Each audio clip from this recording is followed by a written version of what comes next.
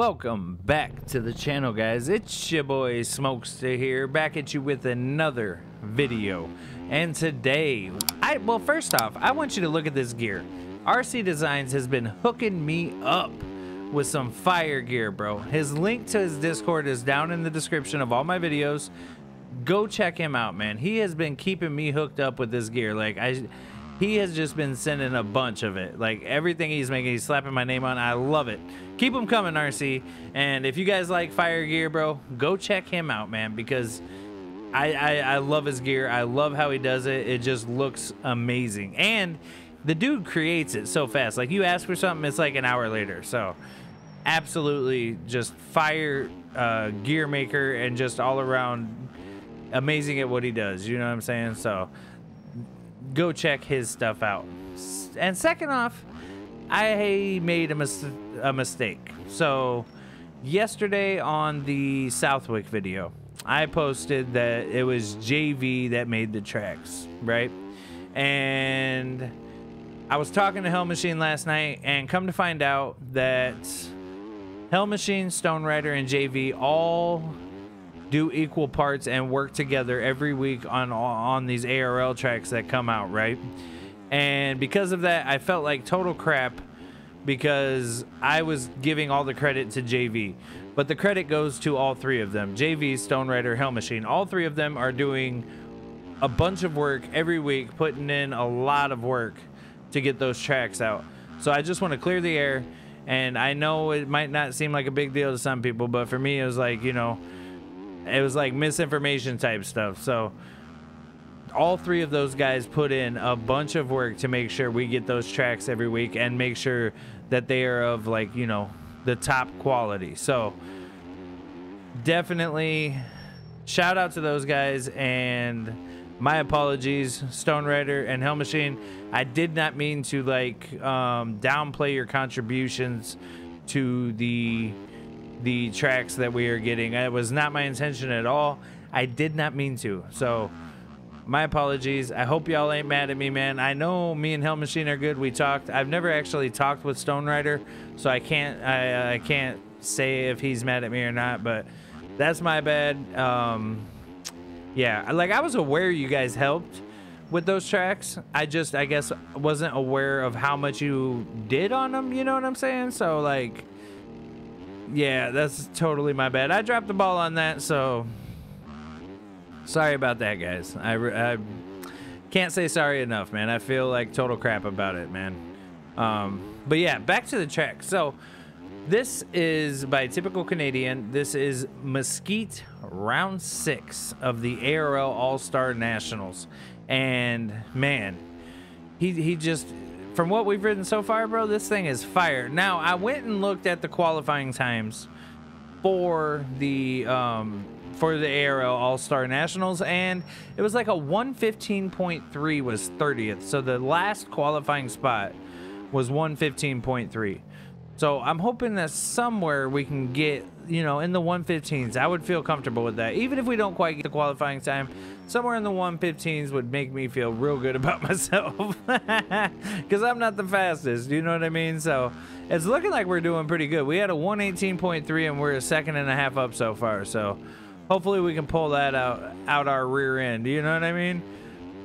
But yeah, so all of these tracks that he's made for this series have been awesome, you know what I'm saying? And so I guess I just want to know what he's gonna do next after all of these, you know what I mean? Like, I hope he has some stuff in the works, because I'm pretty sure that he has all the tracks for these rounds already made.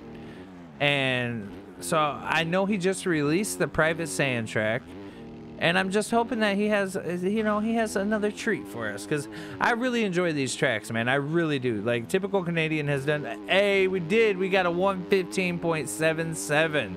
Now, that is not qualifying speed.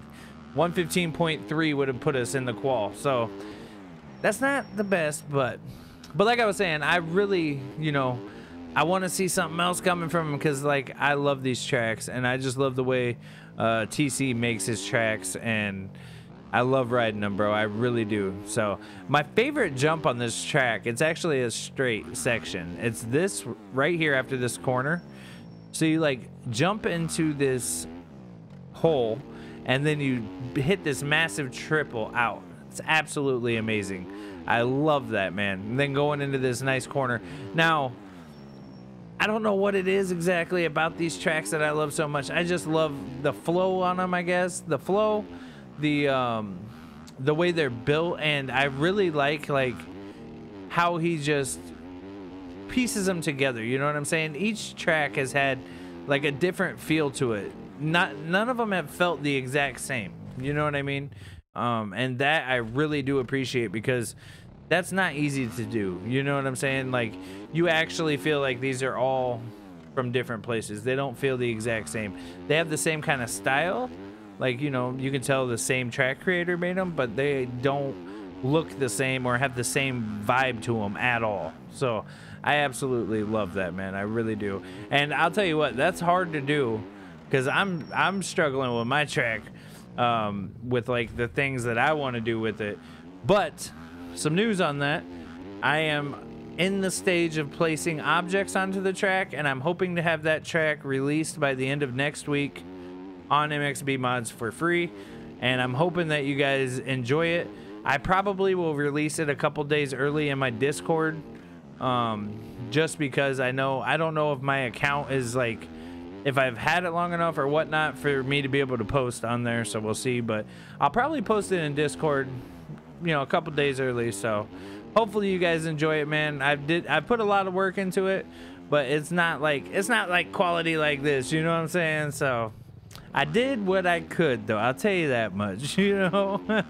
Now, with the beta 19 update, I have had a lot of problems with the front end tucking on my bike, and I think I solved it for the most part.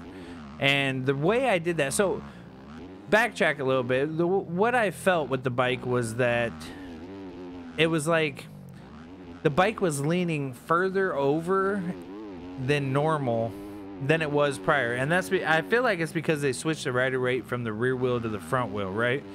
I could be wrong about that, and maybe I'm tripping, but I first went and changed my direct lean by like 7 or 10, and it helped a little bit, and I liked the way it felt, so I kept it. But I went after that, and I went and changed my gain on my lean.